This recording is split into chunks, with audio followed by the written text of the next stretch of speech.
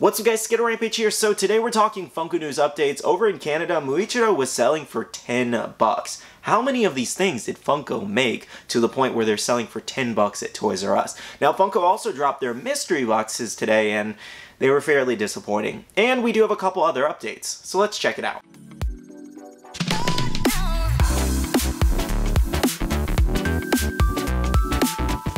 Hey guys, welcome back to another video. I hope you're having a great day. Now, I do hope you guys enjoyed your Thanksgiving yesterday. Hopefully you got to eat a bunch of food and spend time with your family, as well as we do have the question of the day today, and that is, what are you getting for Black Friday? Is there anything you have your eyes set on, or are you kind of skipping this year? I do want to go out and do a Funko Pop hunt for Black Friday because I noticed that my local Walmart started to get in the giant movie moment ones, and I'm still looking for the Home Alone, but if you guys want to see a Black Friday kind of like Funko Pop hunt, I might do one, so drop a comment down below if you'd like to see that. Now firstly, I do want to talk about some things hitting stores as well as closer looks at a couple Funko products. Now shared from Las Vegas Funkoholics, we do have a look at the 10-inch She-Hulk Target exclusive. This one does appear to be hitting Target stores, so if you are interested in this one, make sure to check your local Target stores. That is a very big pop. Now, we also do have other items hitting Target stores like the Superman Justice League pop, Emperor Palpatine, the Retro Comic series, as well as R2-D2, and then we do have the art series of Black Panther and Miles Morales.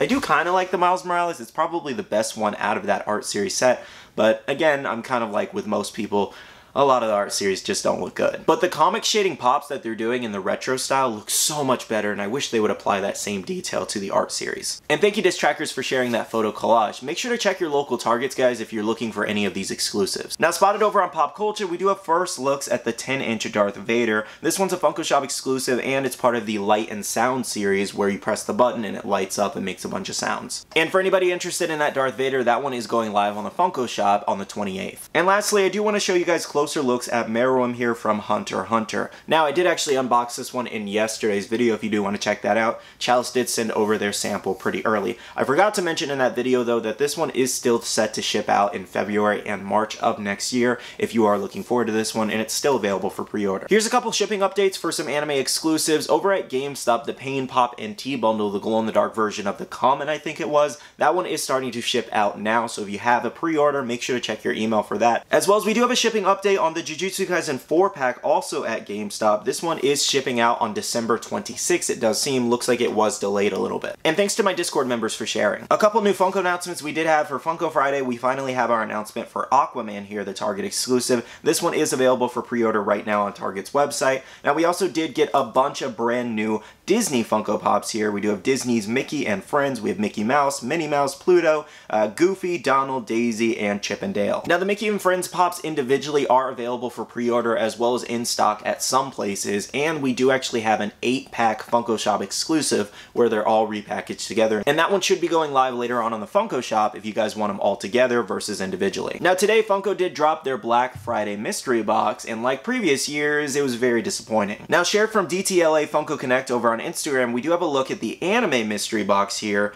And as you can see, pretty disappointing. We do have one Funko Shop exclusive, and then there are actually two. We have two Funko Shop exclusives as well as the Aang exclusive, and then I do believe the other three are commons. These are a lot of the categories with stock just sitting in their warehouses that they can't move on their website, so they decided to throw it in a mystery box to kind of almost trick you into buying it. And how they trick you into buying it is they give you that Freddy teaser, they black out all the images with silhouettes, and then you end up paying $54 shipped, I think it was. Which in the grand scheme of things, around 50 bucks for 6 pops, it's really not that bad. However, most of these pops are like $5, $6 pops that you'd find in stores, kind of clearanced out so people could get rid of it. So in terms of value, it's really not that bad in the grand scheme of things. However, it's just them getting rid of Overstock. It's nothing new, it's nothing creative, unfortunately. It is very smart by them though, I will give them that. It's a very smart way to move a bunch of inventory all at once in one big mystery box. The thing I'm hoping moving forward is that they learn from this, because they don't seem to be, but I'm hoping having to do another mystery box like this to get rid of so much stock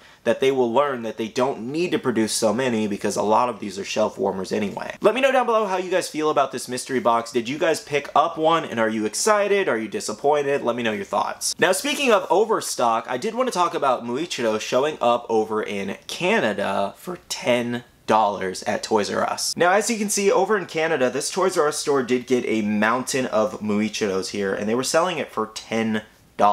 Regular price being $15, the retail con price. Now I am assuming that this is just kind of some Black Friday sale that they're doing over there and just discounting Funko products. However, what I find crazy is they have a mountain of these. And it's like, I thought this was limited. I thought this was a con exclusive. So I do have the big question, how much stock is Funko really making of all these exclusives, and are they kind of lying about what they're actually saying? Because if you think about it, you have all these smaller companies that have been selling hundreds upon hundreds of Muichiros for like 50 bucks here in the States. Now, Toys R Us in Canada has a mountain of them, and they seemingly keep restocking it over a couple days, I believe.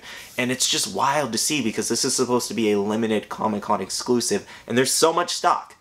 They didn't have stock to replace Funko orders that were either canceled or came damaged. That is really, really weird to me, to be honest, because I've had a couple people complain to me saying that their orders were canceled on Funko, yet they see all these companies have all this stock and Funko couldn't replace their order. It is a very, very wild situation, and I guess this also goes to the whole Overstock situation where they're even producing way too many Comic-Con exclusives. Because as you can see, even New York Comic-Con exclusives or SDCC exclusives are probably still sitting on Funko's website of some that weren't so popular and they made a bunch of. If I have any Canadian subscribers, make sure to let me know down below if you guys were able to pick up any of these Muichiros. At the end of the day, guys, I really hope Funko gets better moving forward into 2023, 2024, so on and so forth, making less stock of exclusives, commons, chases, or whatever, because I'm really tired of seeing all these random stores like Five Below or Burlington Coat Factory, or what was the other one? Party City, and then all these other shops have so much stock of con exclusives that they can't sell. The Funko shop being overloaded with